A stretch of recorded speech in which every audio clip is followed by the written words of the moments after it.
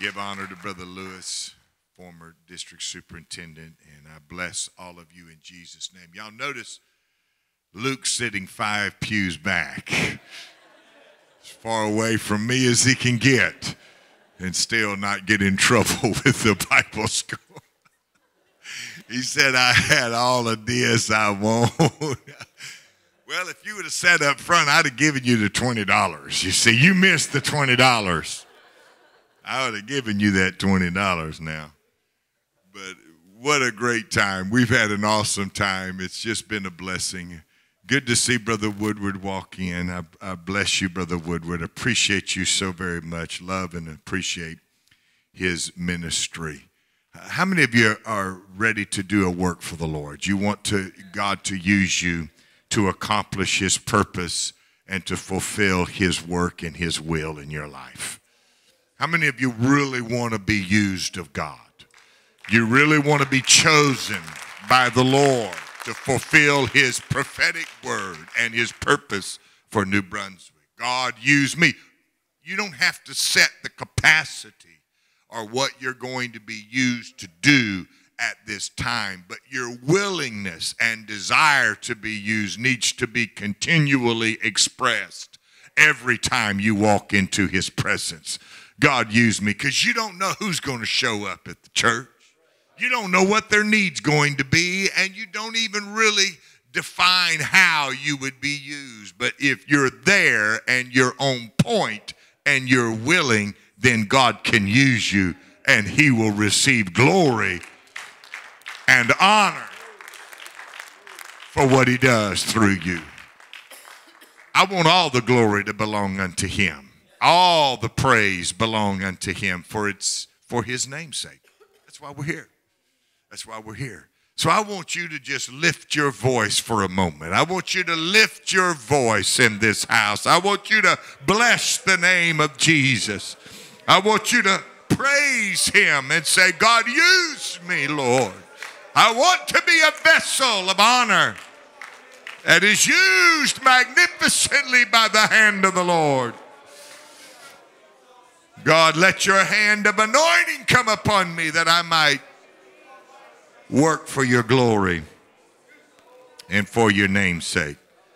Mark chapter 2 and verse 16, if you would turn and let us read together the word of the Lord, I'd appreciate it. Mark chapter 2 and verse 16.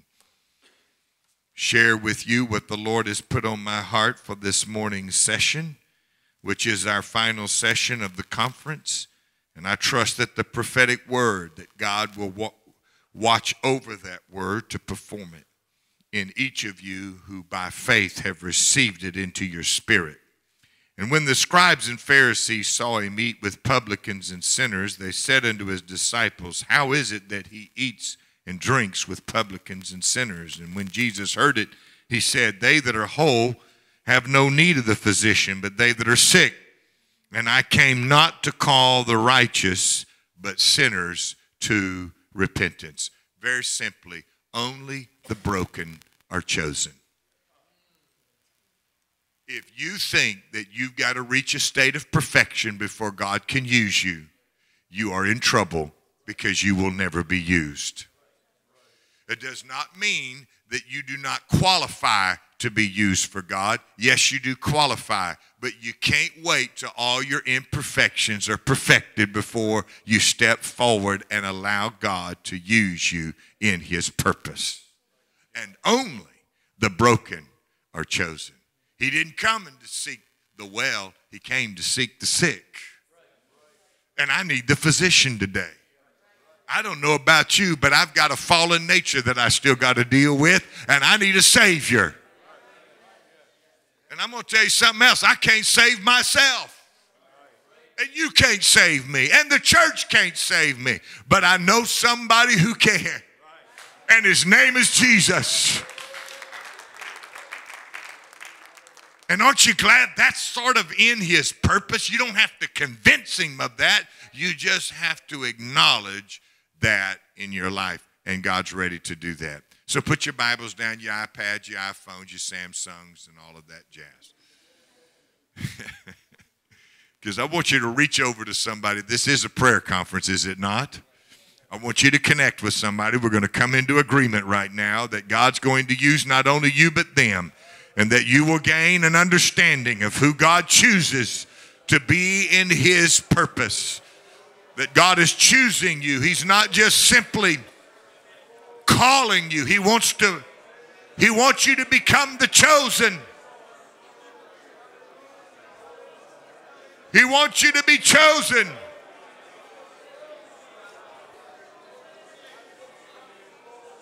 Thank you, Jesus, for second chances. Thank you, Jesus, for redemption. I will bless the Lord. I will praise his name. I will bless the name of Jesus. Hallelujah. Thank you, Jesus.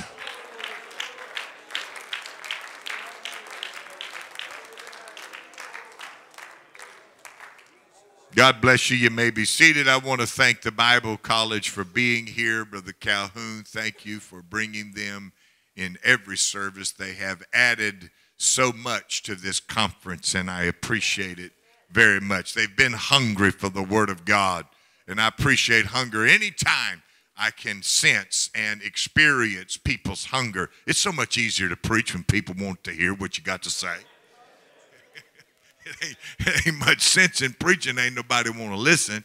And so, but the fact that you had a desire and that you wanted to receive the Word of God has just made it a pleasant experience for me. And I bless all of you in Jesus' name. And I hope that we have said something that you can go home with, and God will speak it over and over again to your heart until it is completely and totally fulfilled for his glory and for his name's sake. And how many of you desire that word to be fulfilled? Not just hear it, I want to obey it, and I want God to fulfill his promise.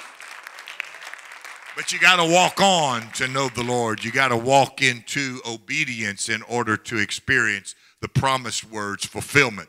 Because no prophetic word by itself, unattended, will come to pass. It does not design to come to pass if you leave it unattended. It must be prayed. As a matter of fact, Paul told Timothy to war with the prophecies that were spoken over him. And there is a warfare that comes along with the prophetic word. And you got to be willing to fight that battle. Because the Pharisees aren't going to take very kindly to you eating with publicans and sinners. And if you do desire to reach out and to do a ministry for the Lord, not everybody's going to be happy about that. And you got to accept that aspect of any kind of ministry that's anointed of the Holy Ghost. Not everybody's going to appreciate it. Not everybody's going to say, boy, job well done. Some people are going to walk out mad. Some people are going to get aggravated. And some people are going to do all kinds of craziness. But that does not change who you are. You're still a child of God. You're still anointed of the Holy Ghost. And you got to understand your mission. And when you understand your mission, step into your destiny and fulfill it to the glory of God and allow God to use you for his kingdom's sake. Now, many people come to church, and I know that when we do come to the house of God, I hope that you come for the right reasons. I hope you came today for the right reason. You came to commune with God. You came to be used of the Lord. I want you to gain access to that fellowship with the Almighty. I'm not just interested in experiencing a great event or a great moment. I want a fellowship with God. I don't want God to just move on me with a lightning bolt and hit me and knock me down. I want him to come to the table, and I want to sit at the table, and I want to talk with him. And I want him to commune with me. I want him to talk to me, because I believe that the only way I can regain things that I've lost through life's journey is the hope of fellowshipping with the Almighty. There are things that are poured back into you when you sit at the table with him that you can't find anywhere else. Does anybody desire to recover what you may have lost? I used to have such passion, Brother Kinsey, but I've lost it. God is going to give you a recovery of that passion, and it's going to come back to you. I've had such desire for the things of God, but they've waned because I went through some crises. But I've come to speak into your life and create a new possibility for a new beginning. And God's going to restore to you what you have lost. Do you know what? You have a right to hunger after God. I authorize you to hunger after God today. You have an authority in the kingdom of God. I'm here to evoke it. If it's not there and you just came hungry for Kentucky Fried Chicken, then I will provoke you beyond that point, because I want you to be hungry for God. I don't want you to sit around, I don't want to be used of God, and I don't know whether or not it's just my idea. I want you to have such a desire. God, I'll do whatever you want me to do. I desire you in my life.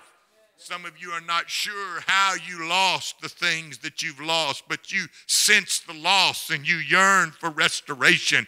That's what this message is designed to do, to address the reality of the loss. Every one of us have lost things in life, but I speak new hope into existence to reaffirm what you already know. I know that you understand this, but it's a privilege to be able to stand on behalf of God and to speak his word to things that you already know, to affirm the truth again in your life, so that you say and feel, God has just spoken this to my spirit and now he's affirming it. That's what communion with God is all about. It might be impossible for you. It might feel like I can't really break through, but I feel there's a breakthrough for New Brunswick in Jesus' name. You got to get past the coldness of people's hearts and the coldness of people's minds, and you got to step into a new fiery passion for the hunger and the yearning for that communion with him. When I lift my hands, I don't want it to be a response to performance on this platform, because praise that's only a reaction to performance is not true praise unto the Lord. I am not here to make anybody feel good that they're preaching. I want to touch God, so I stand up and say amen. I say yes. I say that's right, because I want to come into agreement with the preacher, because that agreement creates a communion and a possibility of fellowship with God. You got to have that yearning in your spirit. Communion with God becomes impossible when we have an exaggerated sense of self that refuses God's access to our lives. And when we have an exaggerated view of God, expecting him to do everything and refusing to allow him to use us in the transaction. Because God's spirit moving on us is not enough. He still needs your human spirit to come into agreement with that. God's not going to override your will. Your will has to be submitted to him. And if you don't submit your will to him, now, I want to correct something, because when I said only the broken are chosen, immediately your mind went to the wrong meaning of the word broken. Because the word broken there doesn't mean the hurting. It means something similar to a master trainer who breaks a horse's will to be submitted to the master. I knew you'd be thrilled at that thought. God's not going to choose you if he can't break you. And he's going to put you through the grinder. He's going to put you in the crucible. And he's going to find out the stuff you're made out of.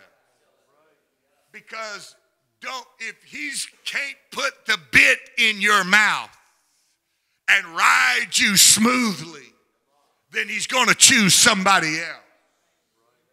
But I'm going to say, God, I'm not going to make you put me through 18 different crucibles here. I want to be used of God. I submit, Lord. I submit to what you desire in my life. That's the key to everything here today. I want you to submit to the will of God. And I don't know. I don't design your circumstances. I'm not here enough to do that. It's cold enough without me coming up here and messing you up. And I don't ever want to be the crucible.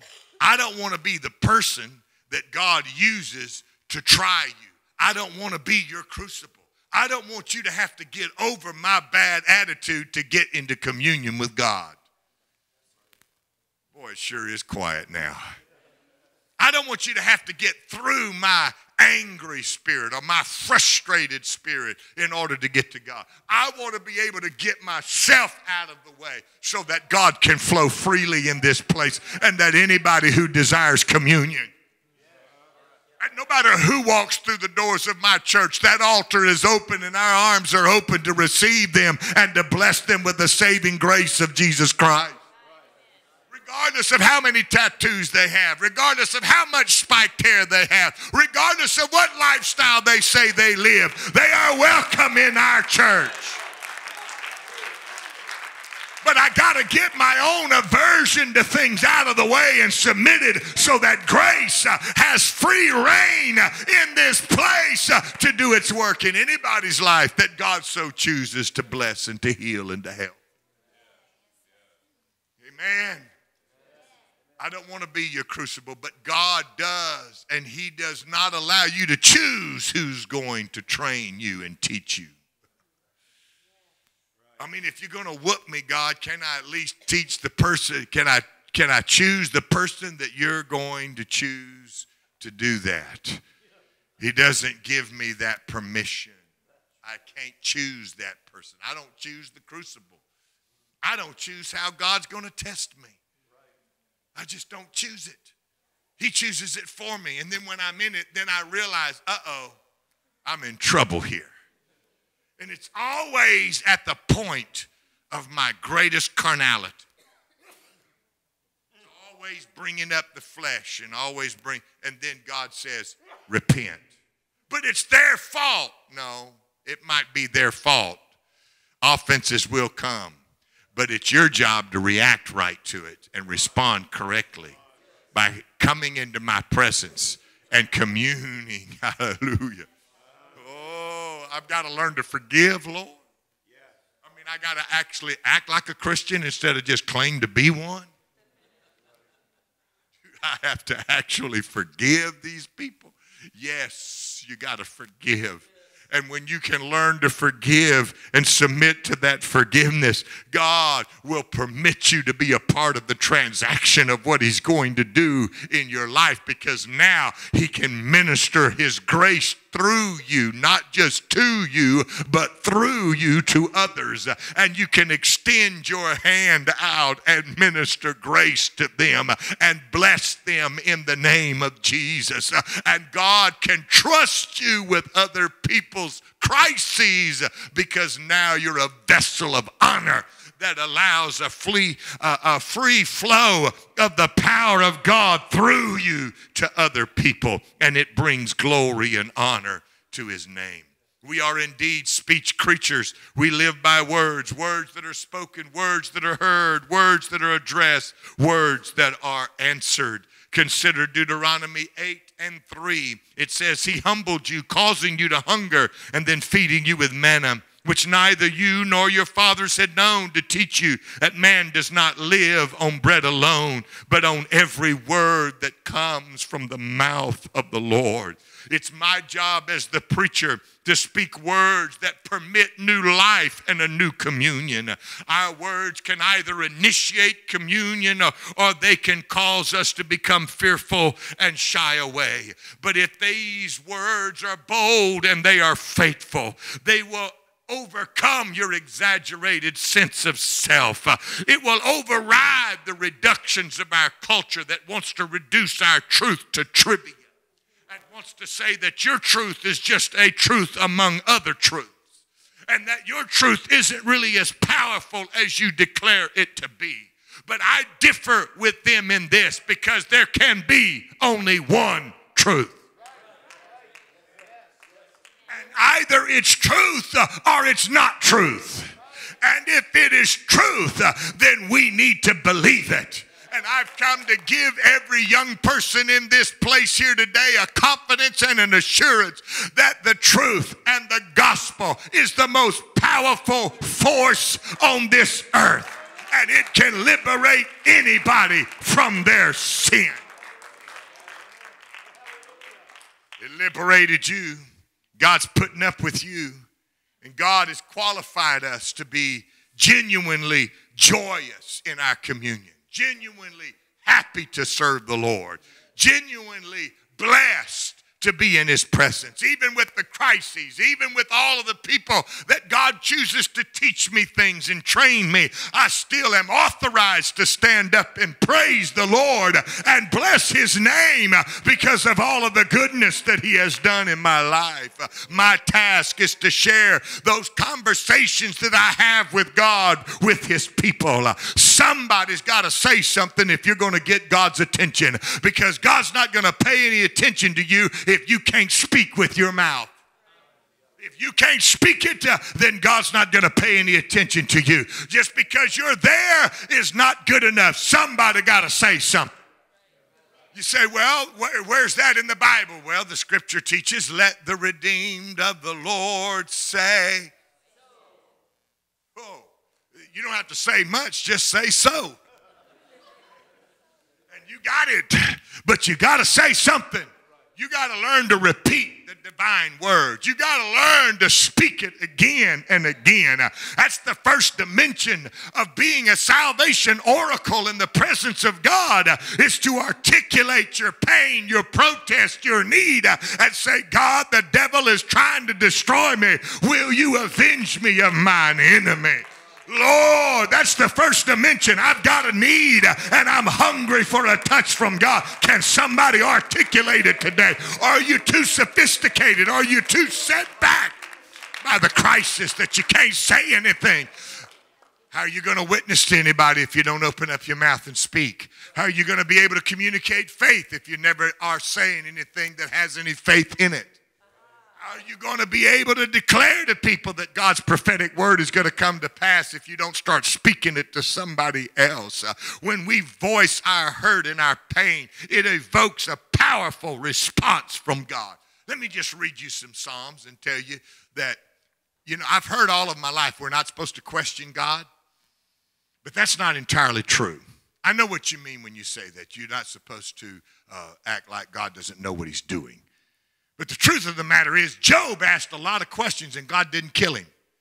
And he had a very good chance to do it. And if I remember correctly, he asked 75 questions.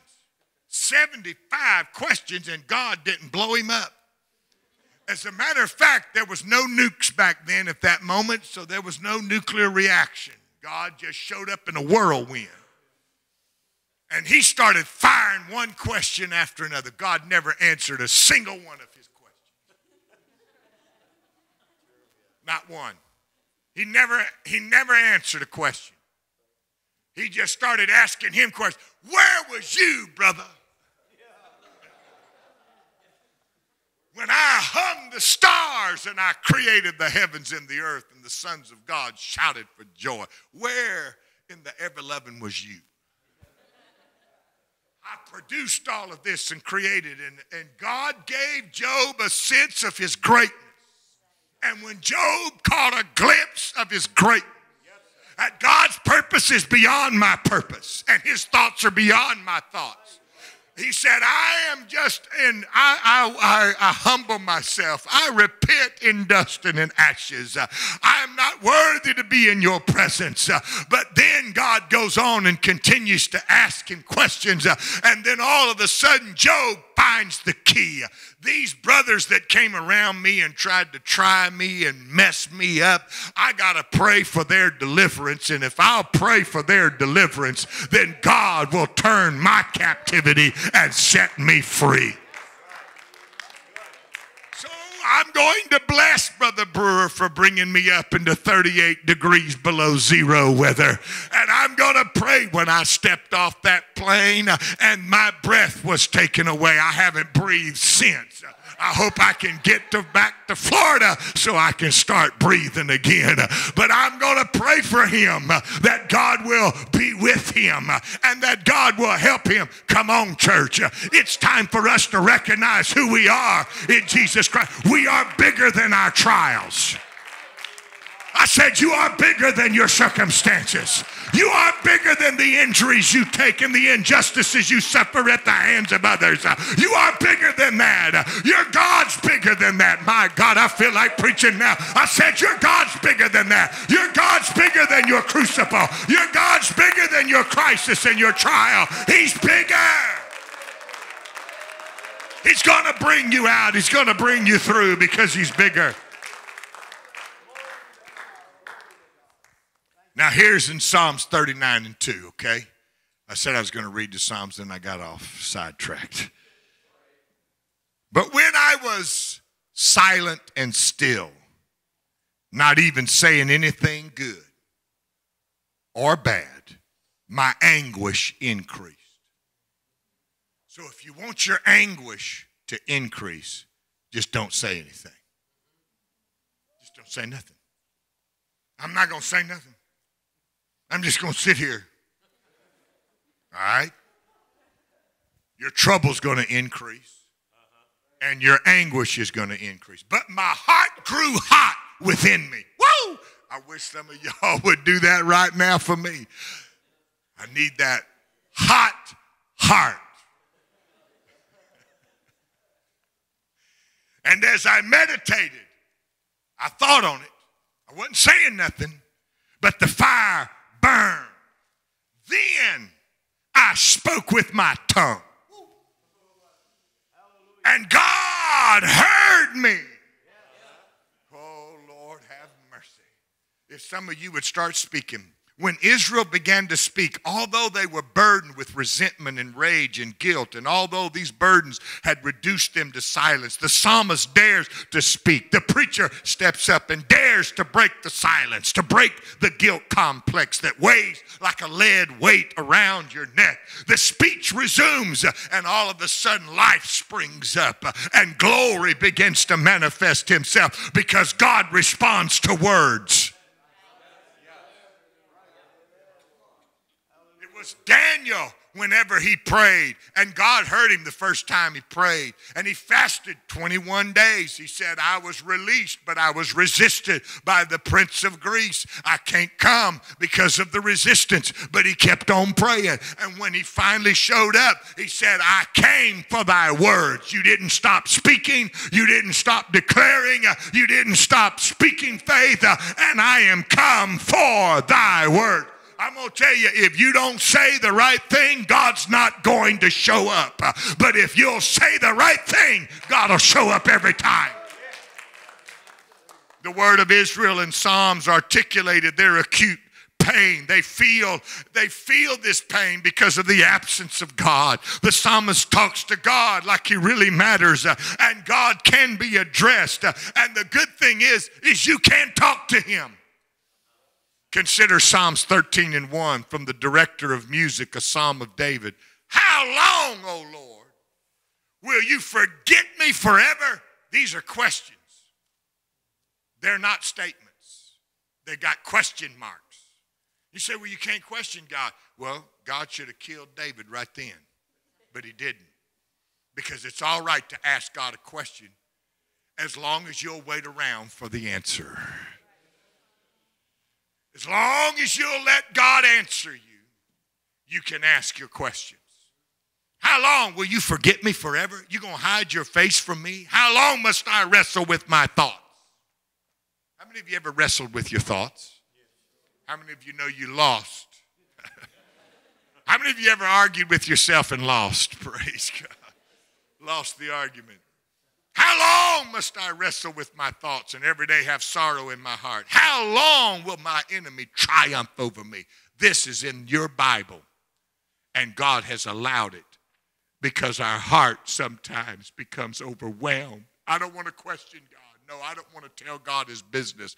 But there are times that I've got to come before his presence and say, God, how long am I going to be in this? When are you going to work and move in my life? When is the enemy going to forever triumph over us? They spoke their rage, their frustration, their resentment. And I know sometimes we're not used to these psalms because we like to sing those other psalms about how good God is. We don't ever quote this stuff. We don't ever speak this stuff because it's almost as if we're embarrassed when we come before the Lord. I don't want to do anything but praise him. But David was the greatest praiser of all, and yet he asked these questions. And I'm saying it's all right if you've lost a child, if somebody's turned around and walked away from God that you've loved and poured into. It's all right to come before God and say, when are you going to avenge me? When are you going to bring him back? How long, Lord? It's all right. If this book's true, it's all right. Psalms 39:7, but now, Lord, what do I look for? What do I look for? He's asking himself the question now. See, in his presence, you can ask God questions, but you also need to ask yourself questions. Then you need to turn around and answer your own dumb question. What do I look for? My hope is in you, Lord. He declares it. He doesn't just leave it with a question mark. He answers his own dumb question. I'm looking. My hope is in you, Lord. My hope is in you, Lord. Save me from my transgressions. Don't make me the scorn of fools. I was silent, and I would not open my mouth, for you are the one who has done this. Remove your scourge from me. I am overcome by the blow of your hand. These are honest words before God, and God doesn't reject them. He includes them in his book. He doesn't even refute them, nor does he do one thing to state that they are not adequate or right to be spoken to him. I'm so glad. Although there is pain and rage spoken, it is said in such a way that it reveals an assurance that somebody's listening to what I have to say. And then in Psalm 6:4, turn, O Lord, and deliver me. Save me because of your unfailing love. No one remembers you when he is dead. Who praises you from the grave? That's another question. If you kill me, who's going to praise you? I want to praise so much that God can't even kill me. He's got to say, man, I got to have that brother down there praising me. The brother got to be up in the house praising. I want to be so useful to God that every time I come into commune with him, I don't just come to church to see you. I don't come to church so I can show you what I'm wearing. I come to church to commune with the Almighty God. I got some questions I need answered. I'm going to praise you in the grave, Lord. I can't praise you there, but I'm going to praise you down here, and I'm going to give you glory because I still know you're listening. My hope is in you, Lord.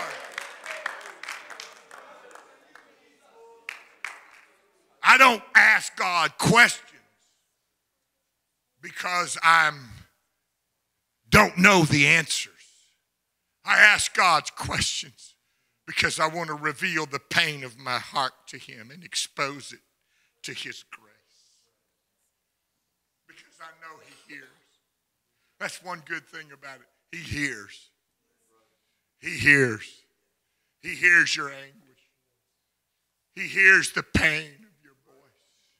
He understands your hurt. Abraham was the first to dare to speak to God in this way.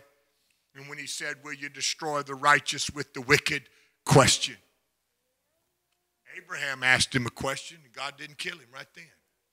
Didn't mess him up. As a matter of fact, God said, be it far from me that I would destroy the righteous with the wicked. He answered his question to Abraham. And then Abraham dares to taunt God just a little bit. Shall not the judge of all the earth do right? Another question. Shall not the judge of all the earth do right? I have taken it upon myself to speak unto the Lord, though I am dust and ashes. He recognized that he did not belong in the presence of a holy God. But when he recognized that point, God moved on those two angels to go get Lot and his family out of Sodom. Say, church, I believe that God's going to restore your families back to him. Some of you have lost family members to all kinds of deception and situations, but I serve a God that is about to come into your life and restore to you the things you have lost, because God's going to choose the broken. Those that come before him and say, God, I have nothing to offer you but myself and my brokenness, and here I am, and I promise you the Lord will not reject you or refuse you. He will be there for you. So I want you. Moses is another example of a relentless petitioner who assaults the throne of heaven until God yields to the needs of Israel. He asked the Lord in Numbers 11:11. Another question. He asked the Lord, why have you brought this trouble on your servant? And what have I done to displease you, that you would put the burden of all these reprobates on me? Now, that's my translation. Praise God. Did I conceive all these people? Did I give them birth? Why did you tell me to carry them in my arms as a nurse carries an infant to the land you promised on oath to their forefathers? Another question. And God doesn't kill him. Where can I get meat for all of these people? They keep wailing to me, give us meat to eat. I cannot carry all these people by myself. The burden is too heavy for me. Those are the words God was waiting on. Let me tell you something here this morning.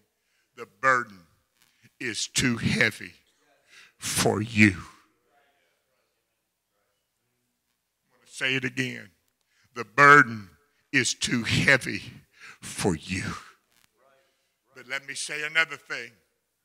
It's not too heavy for God Almighty. He can pick you up. He not only can pick up your burden, he can pick you up with your burden and anything else you're carrying. And he said, I can carry you in my arms and I will carry you into the promised land. All he needs is somebody to say something. Would somebody say so? Just say so. Just say something. Say something in the presence of the King. Get into his communion and speak to him. The difference between the two masters, God and Pharaoh, is that with Pharaoh, they had no audience. Nobody could come and speak and say, can you release us from slavery? Can you make our burden just a little bit lighter? There's no audience with Pharaoh. But with God, there is an audience. With God, you can gain communion. You can't commune with Pharaoh. He's got too many servants to block the way. That's what the disciples tried to do to blind Bartimaeus. But the Bible says he cried out the more. Why? Because he said, I've got to articulate my need. I got to speak. I got to cry out. The disciples tried to stop the Syrophoenician woman, but they could not, because she had a burning desire to be in the presence of Jesus. And although Jesus was dismissive with his terms and his words, it did not deter her from her goal of touching him and receiving from him what she needed. Wow. This thing really does work. Moses petitions, he protests the plans of God. God responds and God yields to Moses. Abraham had new conversations with God that opened new doors of liberating possibilities. A model is developing that Jesus brings into the New Testament to show us. Breaking the silence and speaking in spite of your pain and agony. And so that's the reason why in the public service I preach. Because you can't be saved without a preacher. Somebody got to start this process of speaking and breaking the silence. I know that you're hurting. I know you feel disappointment. I know that you feel pain. I can sense it in the spirit. But I can also address these issues. And I can even ask God a question. If you're too afraid to do it because you've been taught not to question God, and I know what you mean when you say that. You're not trying to tell God he doesn't know what he's doing. You're not trying to usurp God's authority and sovereignty in your life. I recognize that, and I get that. But the truth of the matter is, the fact is, it's all right to say, God, why did this happen, Lord? I want to submit to your will, but I want to know how long am I going to be in this. God, can you minister to me? And in Exodus 2 and 23, during that long period, the king of Egypt died, and the Israelites groaned in their slavery, and they cried out, and their cry for help because of their slavery went up to God, and God heard their groaning, and he remembered his covenant with Abraham. If somebody could just start crying out right now, if somebody could just express your hunger in this house, God would hear you from heaven, and he would begin to respond to you, because God will remember his covenant. I said God will remember his covenant. You can't silence Bartimaeus. Quit trying to silence people in the church and let them open up their mouth and cry out. I know they're hurting, and if they're hurting, give them an opportunity to express that hurt to God and give God a chance to deliver them.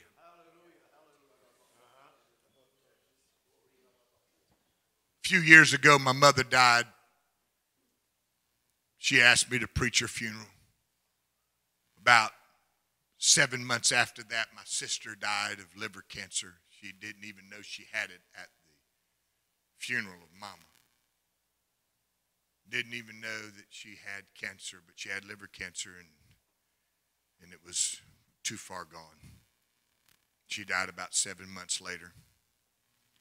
She asked me to preach her funeral, so I preached her funeral. And I was standing at the casket. Janet and Linda, my other sister, about 3 years older than I am, she came up to the casket and she said, Brian, I want you to preach my funeral. I said, well, I rebuke that in Jesus' name. And it wasn't but just a few months after that, she had a large aneurysm in her aorta, and she died. And I had to preach her funeral. And sometimes, when you go through this one thing right after another, the pain is almost greater than you can bear. And everyone here, now you may not have experienced anything like that. You may not have gone through anything. It may even be worse than that you've gone through. Because I guarantee you, if I heard everybody's story here, some of you have gone through something 10 times worse than that. And there's pain that's been left in your heart. Unresolved questions that you have been afraid to ask because you felt like it was a dishonor to God. And I have come to tell you that that is not a dishonor to God when it is a yearning to commune with him. I think you ought to articulate it. That doesn't mean that you go to everybody around you and ask all of these questions to them, because they're not God and they can't answer them. Most of the people that try to answer all the questions of why you going through gets it wrong anyway. They don't have a clue because they hadn't been praying. They've been down at the Krispy Kreme or the Tim Hortons eating donuts. They ain't got a clue about what's going on in your life. The last thing I want is somebody that's a pop psychologist trying to tell me what's wrong when they hadn't prayed, they hadn't fasted, and they have no desire to help me become what God wants me to be. That's why I want to hear a pure word from the Lord preached from this pulpit that's anointed of the Holy Ghost, that gives me an opportunity to phrase a whole new possibility of a new beginning, that I can come into his presence. But I'm telling you right now, in his presence, you can ask him any question you want to ask, and my God will not reject you, but he will receive you into his presence. What he's waiting on is somebody who's been saved to stand up and start speaking. Lord, I love you. I know you hear me when I pray, but I want to know how long till you fulfill your word. You cannot silence this. It's an invitation. It's a model to courageous faith, to dare to address God about the pain that's in the world. I don't know why people have to die in Paris. I don't know why there's all kinds of terrorist attack here and there. But I do know this: if you'll cry out in pain, God will open up the door for a new life of walking with him. It evokes a powerful response from God. Abraham's first response from God was harsh, for 10 righteous persons could not be found in Sodom. But the delayed response was God sent 2 angels to drag Lot out of Sodom before it was destroyed.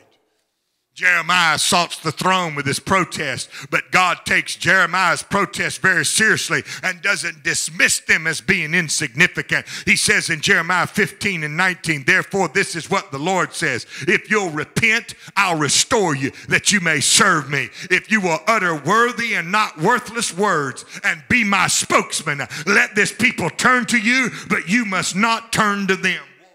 Goodness, I'm going to tell you, that's an answer right there. If you'll repent and say, okay, God, whatever you want me to say, I'll say it. Whatever you want me to speak, I'll speak it.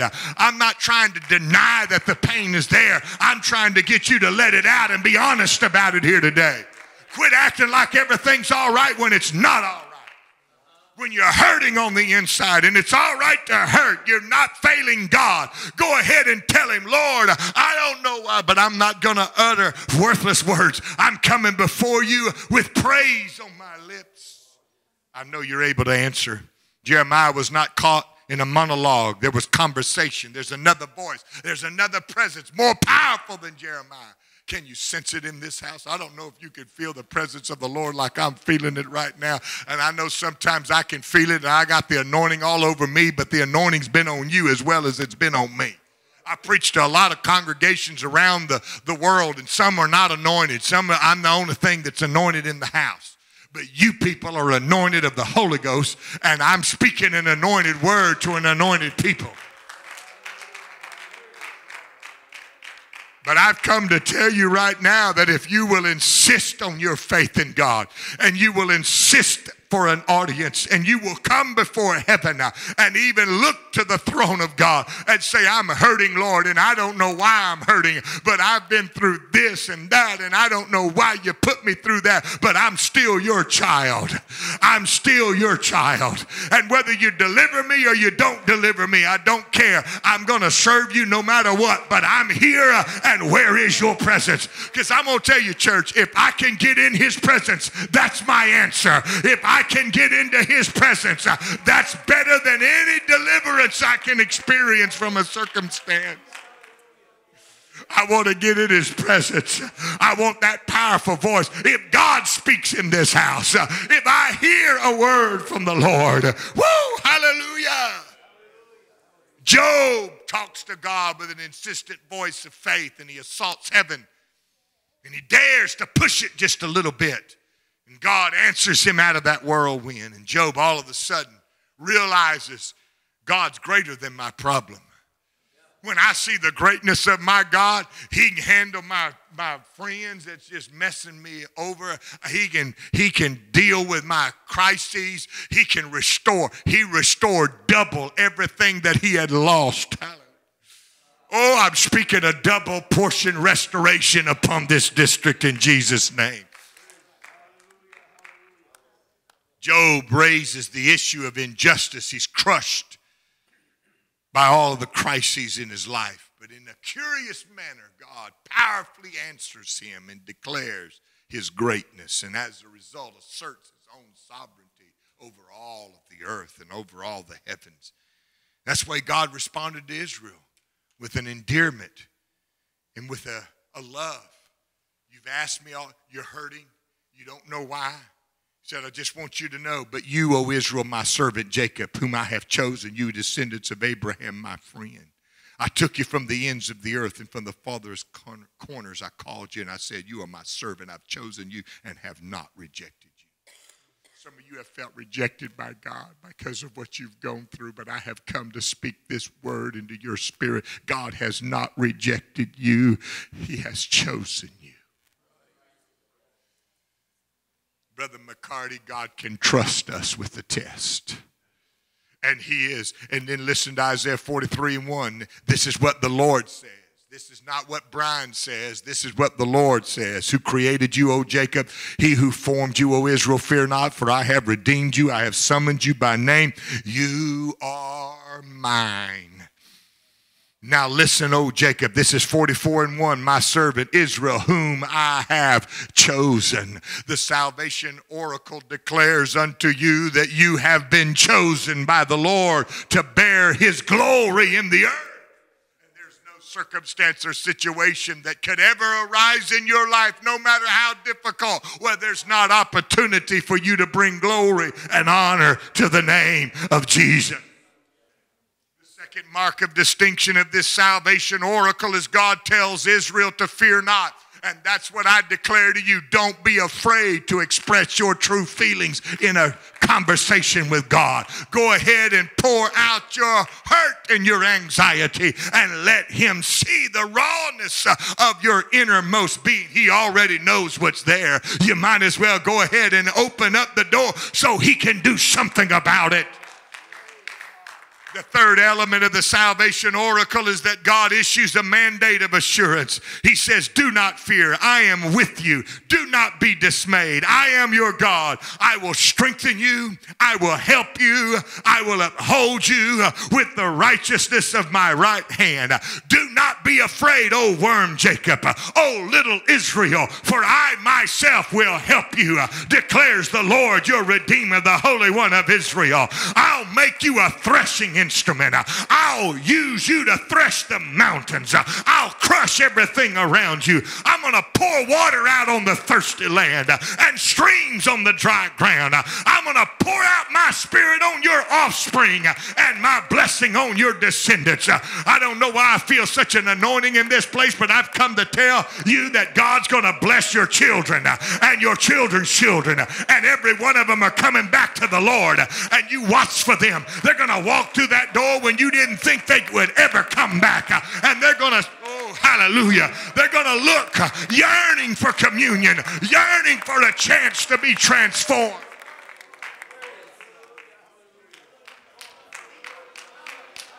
Hallelujah, hallelujah. Oh, hallelujah.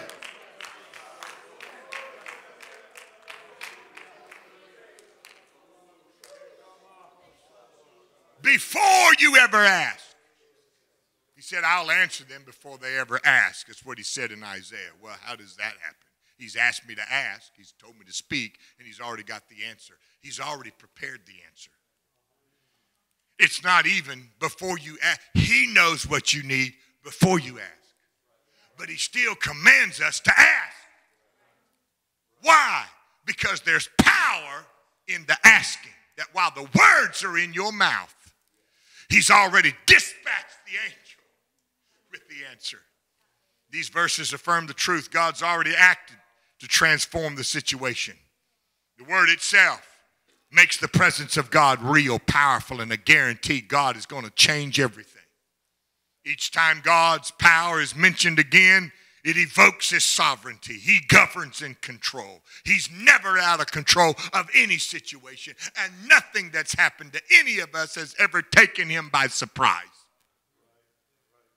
He already knows what he's going to do. He's just waiting on us. I don't want my protest to turn to bitterness. When your questions turn to bitterness, then you've crossed a line that God will not follow. You have to come back from that bitterness.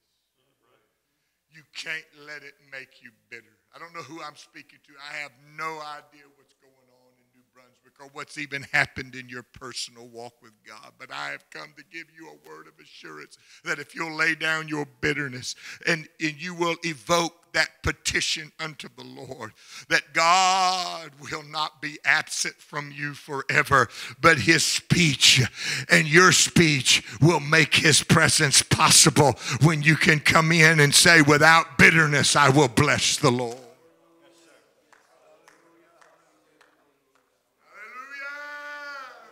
People can't even worship because of who's sitting in the congregation. That kind of nonsense has got to stop in the United Pentecostal Church, because Jesus is bigger than whoever's sitting. I don't care if there's 500 of them. David said, if a whole army, if the whole world comes camps against me, I will believe that my God is able to deliver me out of their hand, because he understood his greatness. Praise is not approval of what's going on up here. Praise is a yearning for communion with God. It's not your little hand clap that's going to make a difference, but your praise unto a mighty God who created the heavens and the earth can change everything if it's done without bitterness.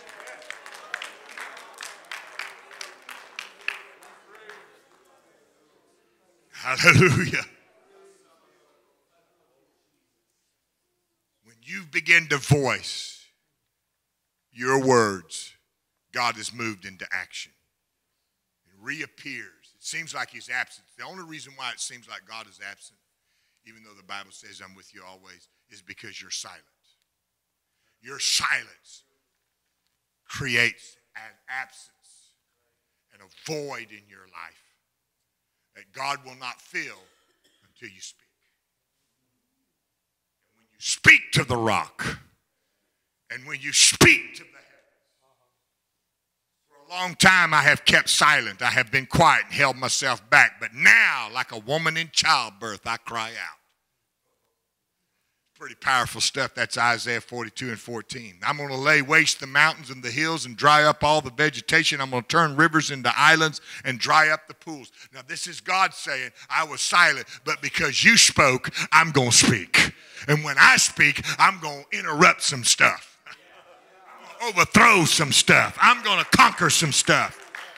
For Zion's sake, I will not keep silent. For Jerusalem's sake, I will not remain quiet till her righteousness shines out like the dawn and her salvation like a blazing torch. The nations will see your righteousness and all kings your glory, and you will be called by a new name that the mouth of the Lord will bestow.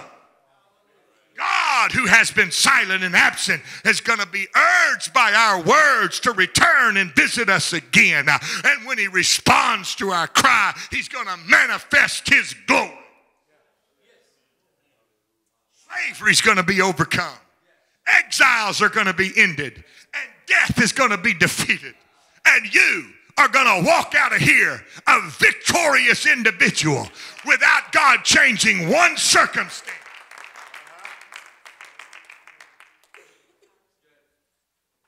If I have to wait for God to change my circumstance before I get this, I'm in trouble. I got to wait for God to change the circumstance.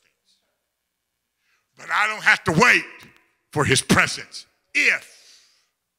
If I'll start speaking, not out of my bitterness, out of pain, fine, no bitterness.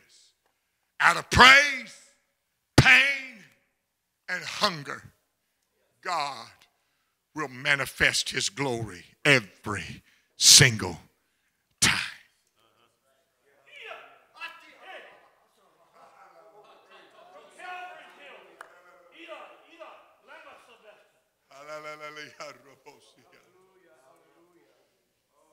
Oh. For I am in your midst in this house, and I have spoken several words over the last few days. Words that will impact your destiny, your future,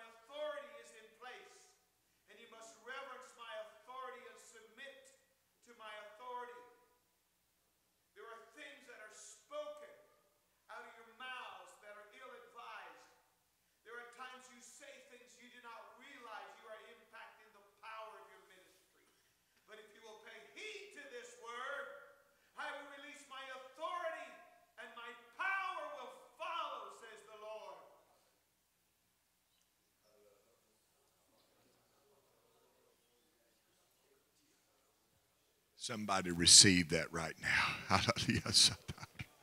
Somebody receive that in faith right now. I don't know how long you've been silent, but I want you to step out of your silence and out of the comfort zone that you have lived in for some time, harboring your pain, harboring your hurt and your questions, fearing even to articulate 1 ounce of it. And I want you to stand to your feet and just step forward in the Spirit as a step of faith and begin to cry out to the Lord. These words are meant for the Almighty, not worthless words, not bitter words, but words of God. How long? I need to see you. I need to visit with you. I need to hear your voice. I need to receive you unto myself.